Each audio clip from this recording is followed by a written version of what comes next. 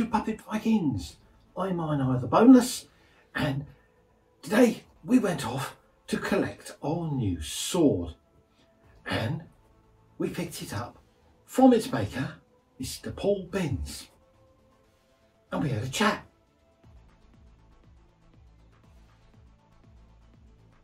Here we are today with Paul Binns, who is, well, are you classed as a blacksmith or a swordsmith or a master swordsmith? What would you call yourself? I'm just a craftsman, Gary. A craftsman? I'm a craftsman that makes swords and sword blades from history, particularly. All different types of period, from the late Roman, through to about the 17th century, I would say. Cool. Is there any particular period that you like producing the best? Difficult question. Sometimes I'll give an answer whereby I'm in a different mood, because each period has its own style and its own look, and pieces from those periods tend to have a different feel to them. Good craftsmanship existed in all periods and in all cultures, and I think it's important to respect that. The pattern welded stuff does give a lot of scope to a blacksmith with a forge and a hammer and an anvil, because the patterns are part of the manufacturing process rather than applied art afterwards. But yeah, I do enjoy making different swords and different knives.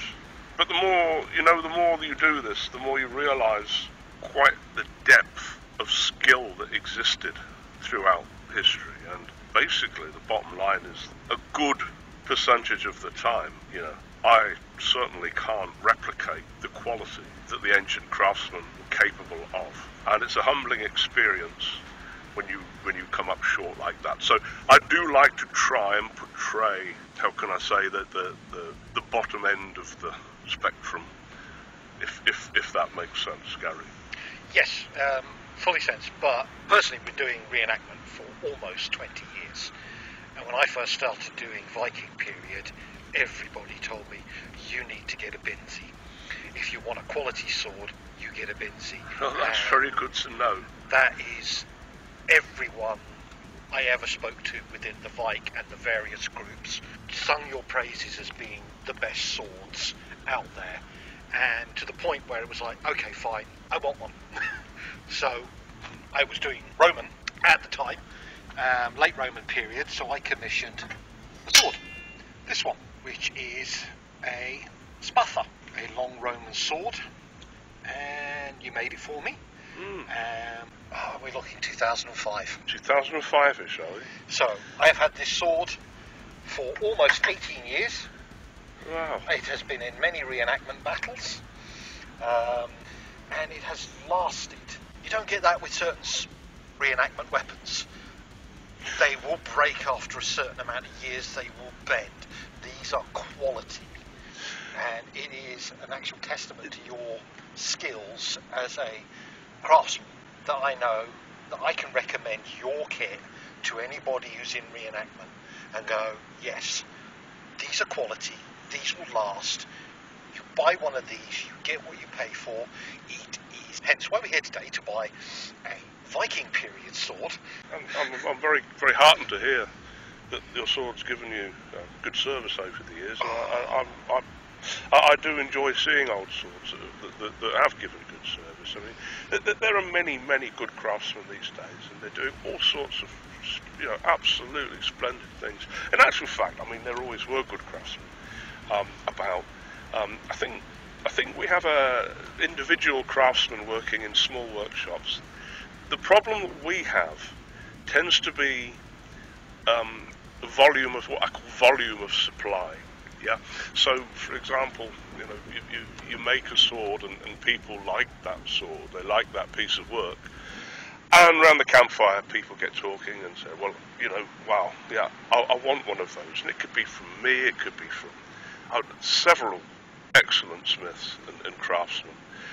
But you can't then replicate that in any volume.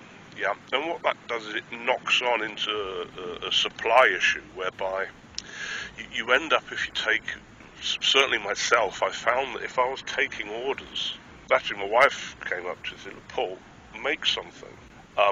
get some good pictures of it, get the weights and measures of it, then put it out for sale. Not to, get people to jump through hoops for it, but they know that it exists, that it's there, that it's ready to be sold, ready to be posted, and you know that you're not snowing up a big back chain of orders, you know. So it's kind of like a way of working that we've fallen into, Gary. Do you know what I mean? It's perfect for the weapons to come up as you sell them. You're making the weapon, you're putting it out there, and it goes. And people are hungry for them. There are, as a general question, what do you recommend for cleaning to keep these swords looking great? Because, sure. I've just been using oil and 3,000 and 4,000 grit sandpaper. Yeah, I guess I've found I'm not really the best person to ask, and let me unpack that a little bit for you. When I make something, I will give it a polish, and I will give it an oil over with ballistol. It could be WD-40, any light machine oil or gun oil. But I think what it comes down to is the man or lady who has that sword, that individual needs to keep on top of it, because obviously we're in Britain, a very damp place, both summer and winter, and iron and steel are very reactive metals, so it doesn't really take a lot for dampness to get in, or indeed a fingerprint with your sweat, your salt on it, to be imprinted on the blade. So I think the best thing to do is to keep the sword, keep the blade in particular, oiled with any good machine oil product, or ballistol. I like ballistol. It's my favourite product to use. And I think it's more care and maintenance. If you can get a good, well-fitted scabbard, my opinion is not to keep the sword in the scabbard, because of course you can't see the blade. So for example, if someone was to take the blade without you knowing, or maybe you've done it because you're in a hurry or tired or whatever, and you've handled it, and there's a thumbprint on the blade, you put it in the scabbard, and it stays there over winter. Hey presto, in the spring, you're ready for your battle, take your scabbard out, your sword out the scabbard, and it's got a fingerprint etched in the surface of the blade. That can happen. If you keep it out of your scabbard, my opinion is that you will see the surface of that sword, and therefore you'll be more inclined to oil it, to look at it, to see it, and maintain it. But things get old. So today we're here to pick up a Type M. That's right, yeah. So that would put it 8th to 10th century? I wouldn't go quite as far back as 8th, Gary. I might be wrong on this. I think early 9th through to mid-10th. I believe that's correct, but these figures are approximate. I think the most important thing to realise is the Type 10 is it's a Norwegian type of sword. They seem to be much more common in Norway than any other country.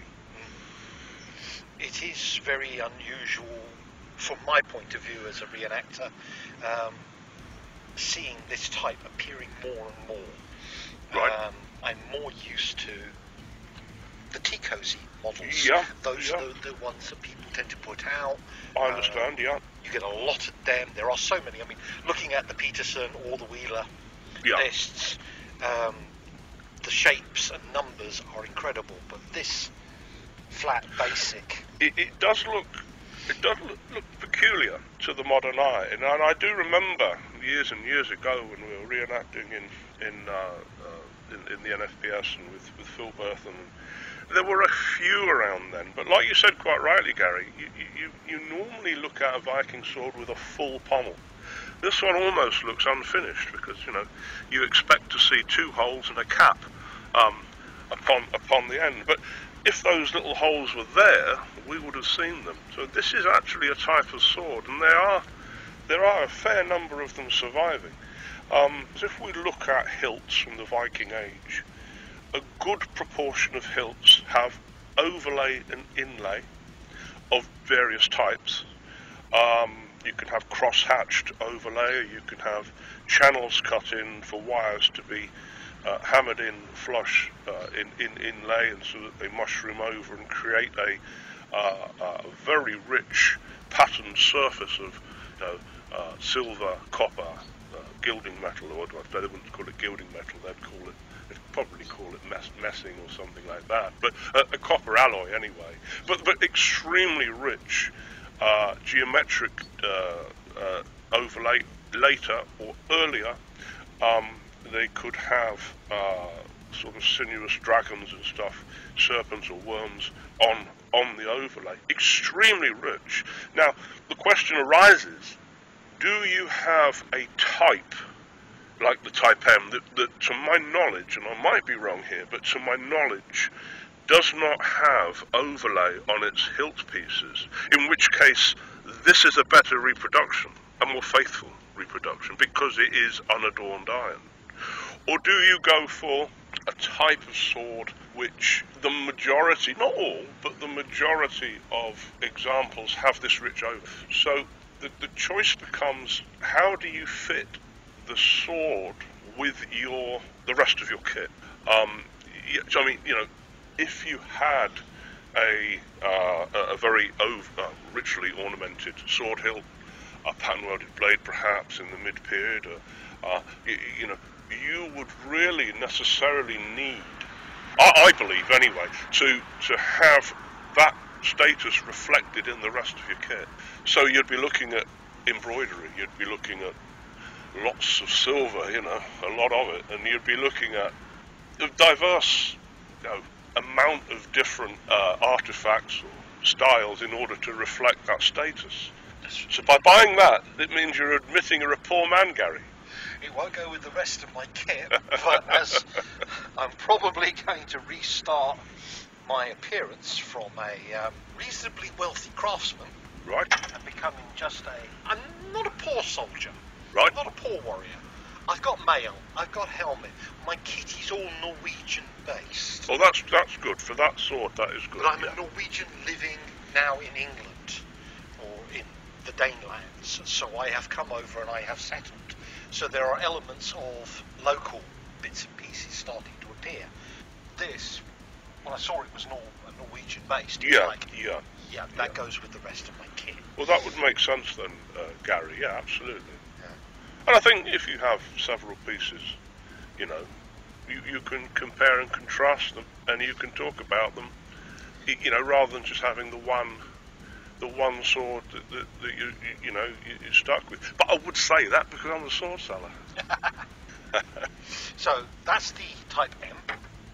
This one we've got over here is that's a Type L. The teacup style, a trilobe. The pommel on this one is inspired by or modelled upon